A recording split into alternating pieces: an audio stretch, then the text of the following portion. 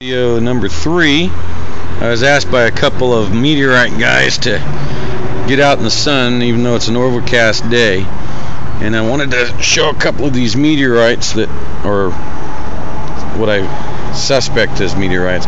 This particular pair right here used to be one, and a buddy of mine has a big commercial saw and had cut them in half, and I can't really zoom in, I don't believe. Let's see if I can. Nope, can't zoom in, but there's it's iron, it's very magnetic, and got this cut we did a while back, but that's what we've got. And this cut here,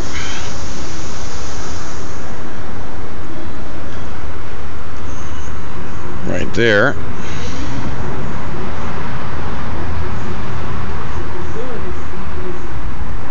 so that's those. And this one here, this is the one that is really something to me. It's that little guy.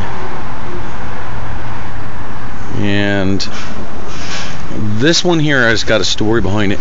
This one I actually found about 5 miles from where I found this big one right over there. And I messed up. I didn't know anything about meteorites. I still don't, but this has got these thumbprint looking things here.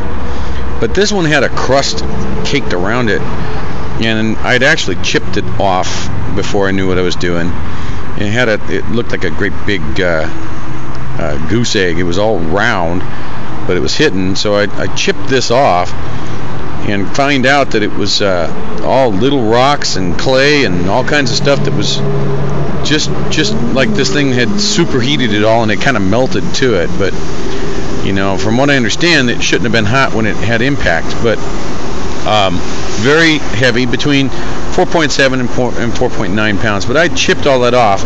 I went back, now this was 3 years ago that I found this one.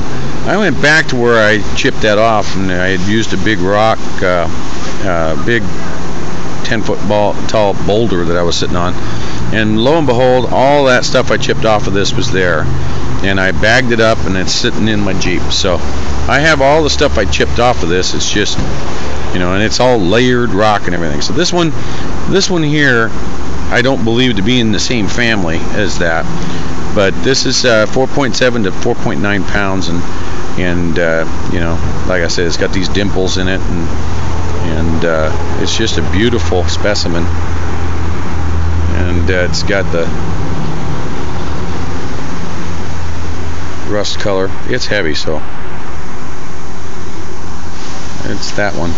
So at the advice of viewers, I just wanted to come out here and try, in this overcast day, show all of these specimens off to you.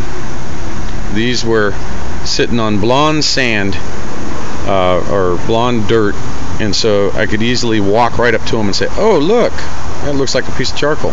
Hit it with a magnet, suck it right up. That's what I did with those. And here's another one that looked like a charcoal briquette sitting on the top of that blonde dirt. And like I said yesterday, I'm gonna grab the magnet here as I approach. There we go. So these are all like that, and this, you can hear that. So, and even the ones that I cut, even sideways. So anyway, there we go. Let me know.